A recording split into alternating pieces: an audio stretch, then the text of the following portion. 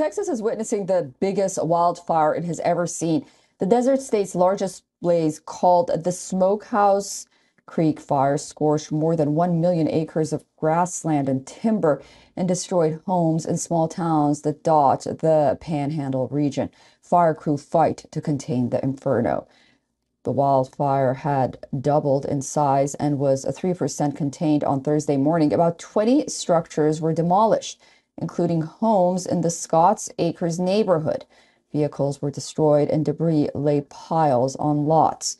Satellite images show the extent of devastation and the wildfires ranging through Texas. Officials say that the full extent of the damage remains unknown.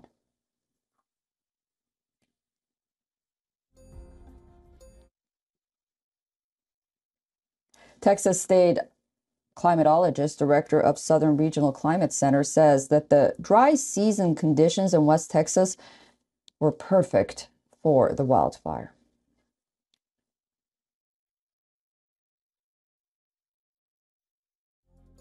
The wildfire season in West Texas, as well as western Oklahoma and Kansas and southern Colorado, are different from most other locations.